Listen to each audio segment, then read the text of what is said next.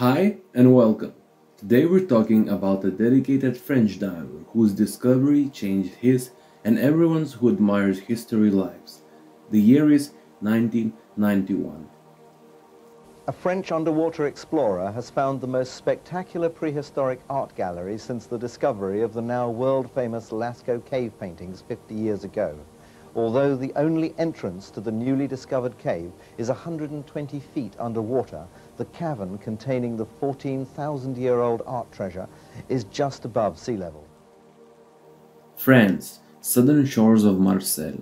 Nobody could have thought that this beautiful and untouched mountainside was hiding a 10,000-year-old secret underneath it. The story begins with the Henri Cosquer, a professional French diver who discovered the drowned entrance to the cave, which had been indicated to him by a diver friend in 1985. The same year, he progressively explored the submerged cave alone and then with a friend and diving instructor from his club. Cosquer went back alone few more times in 1985 and discovered the underground lake. And that was his limit what he could do alone. In June 1990, Henri asked for help of two Belgian cave divers who had come to dive and assist Henri. The same day, they made a footage of surroundings as well.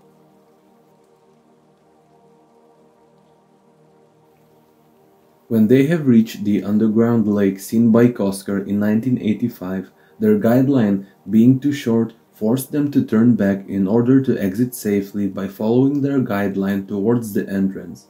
At this stage, the non-submerged part of the cave was still not explored.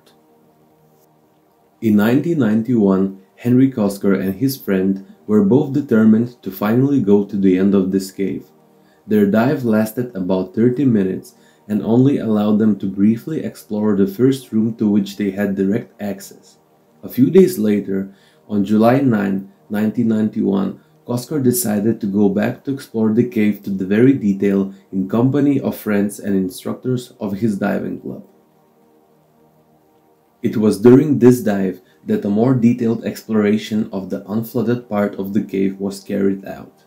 Only then they saw the shades of a hand on the wall. This discovery encouraged them to return and actively search for other traces. Several dives in July and August of 1991 enabled them to discover the cave paintings and to make films and photos.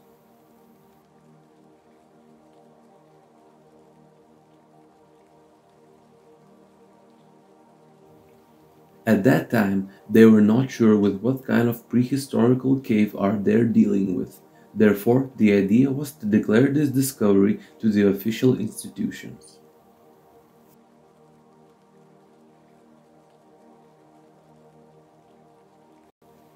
On September 1st, 1991, there was a triple fatal accident in the cave. 3 divers did not find the exit of the access from the 175-meter cave. Henri and his colleague participated in the recovery of the bodies. 2 days later, on September 3rd, Henri declared the cave to the Maritime Affairs Department in Marseille. 4/5 of the cave, including cave wall art, were permanently or periodically submerged and destroyed by seawater. Nearly 500 pieces of cave art remain, which date back to 2 distinct periods during the Upper Paleolithic period. The first phase, from around 27,000 years BP, is represented by art consisting of 75 hand stencils, 44 in black and 21 in red. Art from more recent period dates to 19,000 years BP and features much more complex various animals and human figures. In total, there are over 170 paintings. The cave entrance, which now hides 37 meters below the sea level, was about 120 meters above it at the time when our ancestors been living there.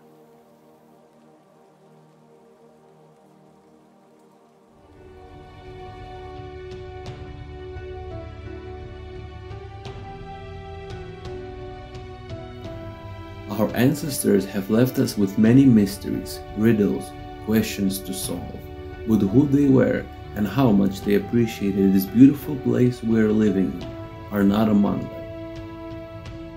Thanks for watching.